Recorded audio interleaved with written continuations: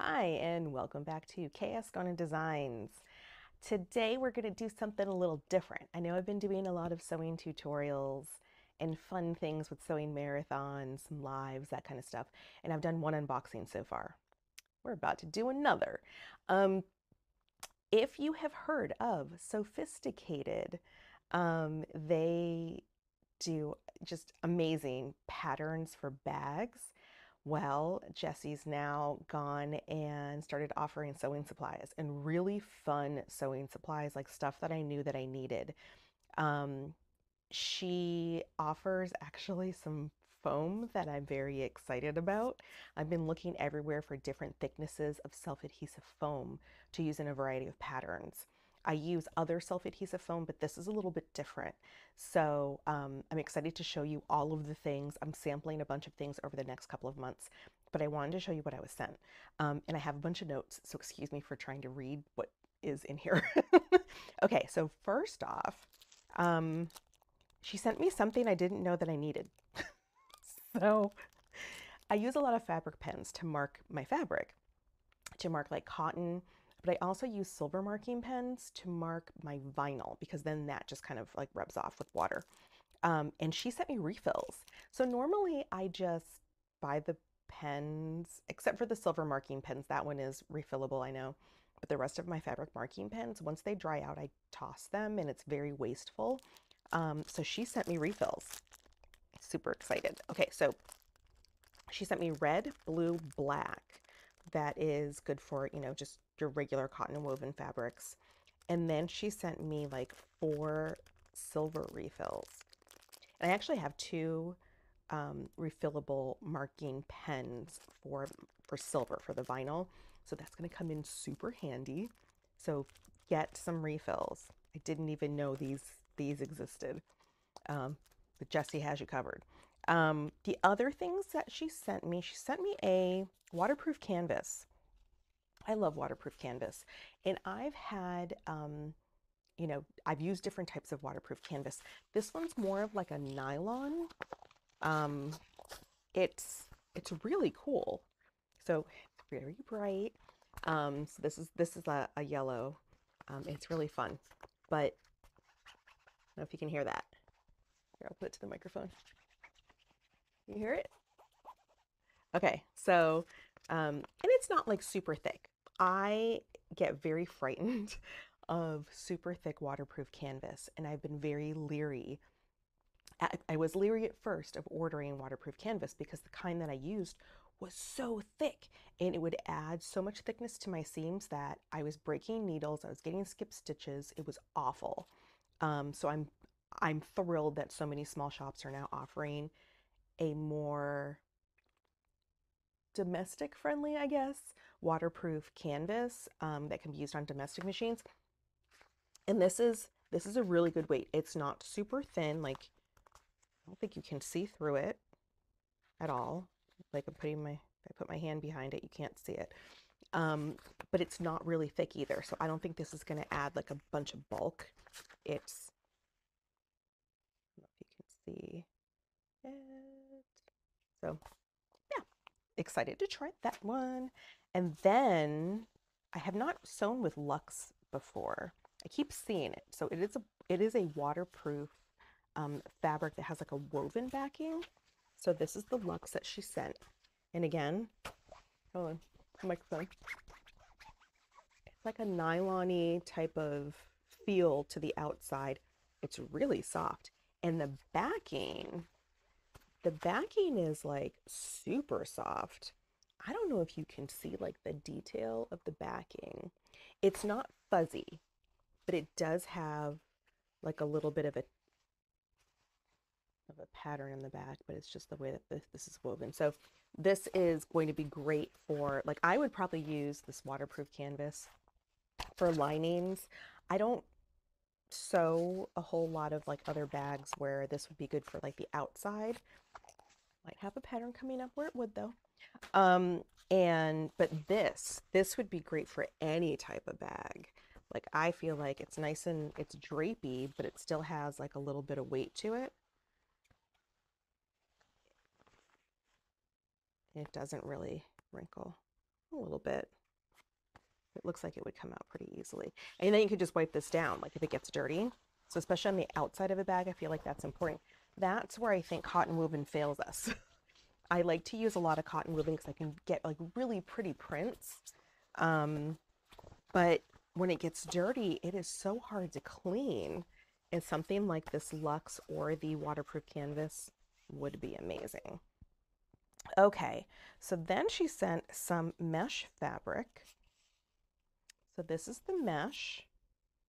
She sent me a red mesh. You can kind of see the details. This is a little thicker, thicker is not the right word. This is a little more stable, I should say, than some of the other mesh that I've used. And I mostly use it for pockets. And I think the issue that I have with some of the mesh that I use is, it's the quality of mesh that I'm using. But sometimes, especially if I'm using it in like in cosmetic bags, the mesh can stretch out. It loses some of the elasticity and ends up being a little more on the baggy side and doesn't hold as many things in there, in that pocket. I feel like this probably wouldn't do that. Like there's a little bit of stretch this way, but nothing this way, right? So, and this is definitely on the stiffer like netting side. That's what it reminds me of. It reminds me of some of the other nettings that I've seen, that you use for like dressmaking and things. So I like this a lot. And then there's something I've never sewn with this before. I've seen it. I know what people use it for. I've never used it. So this is something called air mesh. And air mesh is, it's a mesh on one side, and then this other, it's fused to like another piece of fabric on the other side. I don't know if you can see this on the camera. Let's see if I can get it to focus so you can see what I'm talking about. Hold on. Hold on. Oh, there we go. But can you see that? So you could see that front part that's mesh. And then the back is like this squishy, foamy type of fabric. I mean, it's obviously polyester, but yeah. So it's very squishable. So this is used like on the back of backpacks and slings so that like air can still get through and you don't get kind of a sweaty back. This is also good for like shoulder straps for backpacks. You've probably seen for shoulder straps on backpacks. So that's going to be really great to play with. And then two other things that I'm not sure which one to show you first because I'm excited about both. Let's look at bias tape first. Can we talk about this for a minute? All right. So some of these small shops have been offering strips of like waterproof canvas or other materials that you can use to bind your bags. So it's all kinds of different binding. Regular like twill bias tape has not been stable enough, in my opinion, for binding your seams on most bags, at least the ones that I design. The bigger ones, the smaller ones, you're fine. But you know, and bias tape is great because it does like cover your seams and then it looks pretty. But the other purpose of having the binding on your seams is to stabilize the seam. So especially when you're doing like shaped bags, like circles, or you know, something that some of the coffin bags out there too, where you want it to like keep its shape when you have a lot of things in it, and to keep kind of those like really sharp edges, you want something a little thicker than like a cotton twill. And my other issue with the cotton twill is it doesn't always look the prettiest. So I tend to like cut strips of waterproof canvas, or I buy binding strips from a lot of different small businesses. So this is a version of that I haven't tried before, and I know some shops carry something similar. I just haven't tried it. And there's 3 different sizes, and I apologize for not writing the sizes down. I think this middle one is about 1 inch, and then this other one is about 1 1.25 inches. And then this little one is maybe like 7/8 or so. I'm looking. That's about 7/8. Yeah, so this is about 7/8 inches wide. It's almost like a ribbon, only this is a little bit, maybe a little even thinner than like a grosgrain ribbon. It's nice and flexible. The 1 inch is a little bit thicker than that. Not much though, but it's a little bit thicker is the 1 inch. And then the 1 1/4, and I'm giving you measurements that I understand and not metric, I'm sorry. And this is the other one. So, oh wait, she wrote down on this one that this is 3 centimeters. So I don't know what the other ones are in centimeters. So these, oh, I can't wait to use them. I'm probably gonna use this on my next bag, but I like that you can order 3 different sizes, and I'm probably gonna order all 3 to play with. 7/8, I'm not sure. I'm trying to think if I have any bags coming up that I would need 7/8. I don't know. I know I will need the 1 inch, and I know will need the 1 1/4. I know that. So I'm probably gonna order both. Okay, here's the last thing.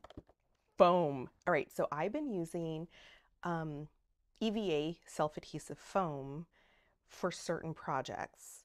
And then I've been using like just a regular self-adhesive foam for like other pieces of my bags, and which I love. I found you know, a shop that carries some awesome self-adhesive foam, which is Fabric Therapy. Get some self-adhesive foam from them for sure. It is a different type of foam than what I'm about to show you though.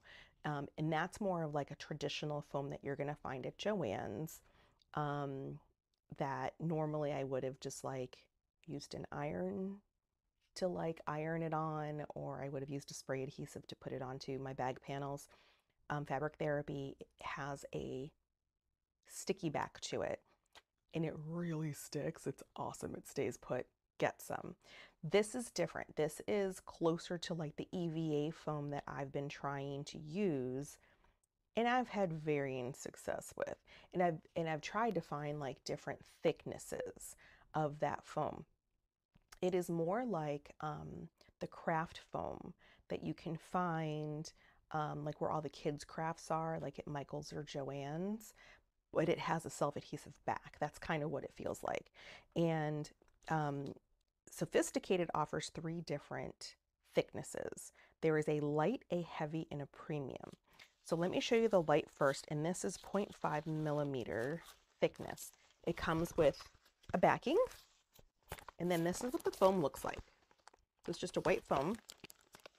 Pull back, if we pull back this backing, it's nice and tacky, it's sticky.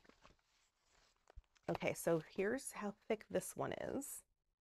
So this is 0.5 millimeters. It's nice and flexible. It's nice and soft. It's seriously like a craft foam. It's great. This would be fantastic for like wallets where you need kind of the stability, but you don't want the Decovil heavy or the Decovil light on it. You want something a little more stable that's not going to wrinkle and stuff. This would be great for that. I have a pattern coming out, to be determined date, that is a gourd. So it has a dome on the front of it, and in the way that it comes together, I need something like this. So I've been trying to test different thicknesses for that to see what it can handle, and what I like best. So I'm excited to test this out for that pattern.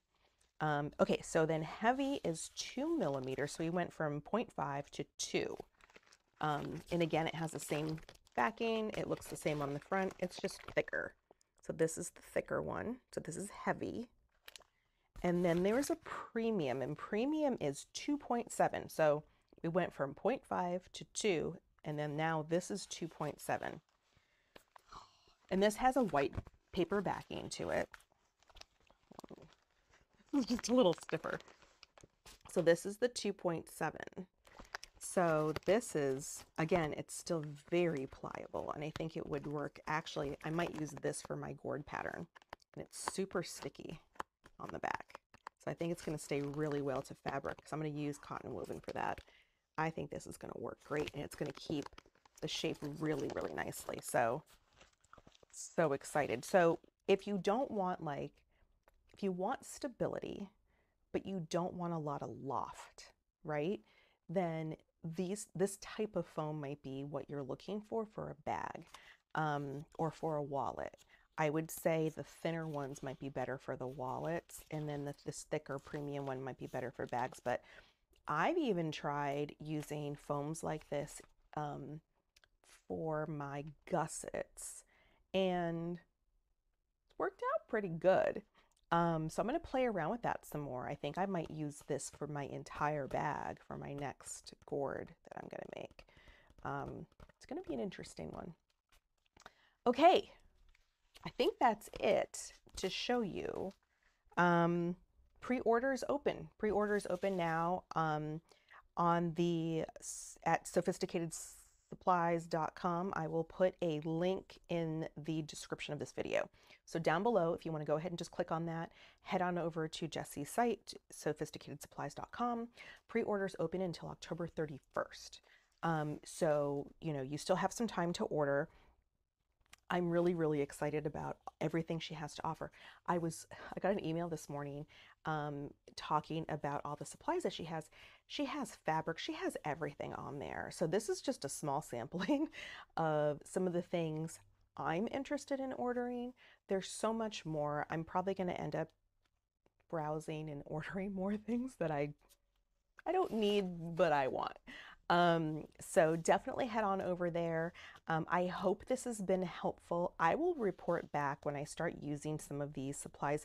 I often mention where I get my supplies when I put out my pattern instructions.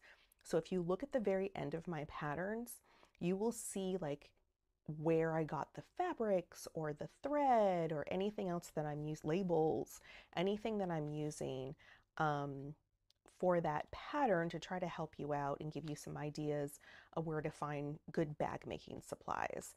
So I hope this is really helpful. I will make sure that I'm mentioning the bias tape and everything else that I'm using in future patterns. And I may come back onto this channel too and kind of give you all an update of kind of what I think in terms of what might work best for certain bags. So I'll try to do that more often. But in the meantime, please hit that thumbs up button on this video so you can like it. It really helps me out. Please subscribe to this channel so you know when I'm posting videos next. I believe one of the next videos you're going to see from me will be for another sewing marathon. So that'll be coming up. And I guess that's it. Please also head on over to Sewfisticated Supplies, to their Instagram account, Facebook group, all of the places on social to follow them. Again, I'll try to put all of their social media links in the description. Please follow me also on Facebook, Instagram. I'm on TikTok. Enjoy my Facebook group. I offer a lot of things on my Facebook group, and I might be having a little celebration coming up in a couple of weeks where you can win a bunch of things because we reached 3,000 Facebook group members. So head on over to that Facebook group and join me there. Have a fantastic day. Till next time.